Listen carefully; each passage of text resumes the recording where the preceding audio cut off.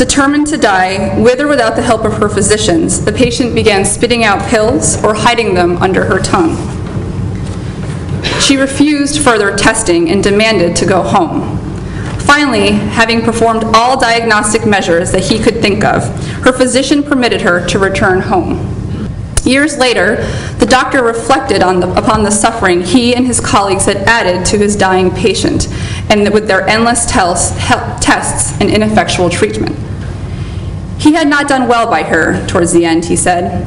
She had told him that if the illness flared up again, and fatally, that she did not want to linger on, and expected him to save her from the protracted, helpless, dragging out of suffering.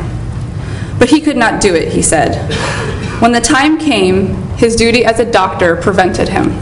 In my view, the circumspect view, we have no duty to utilize treatments that to a reasonable degree of medical certainty either will not work or will be repeatedly or continually needed with the expectation that the patient will die regardless of the treatment in a very short period of time. In this case, I think there was a failure to recognize that we had reached the limits of medicine available at the time, and that treatment for Eleanor Roosevelt was treatment for someone overmastered by disease, and we'd reached the limits. The goals of medicine are threefold: to cure sometimes, to relieve often, and to comfort always.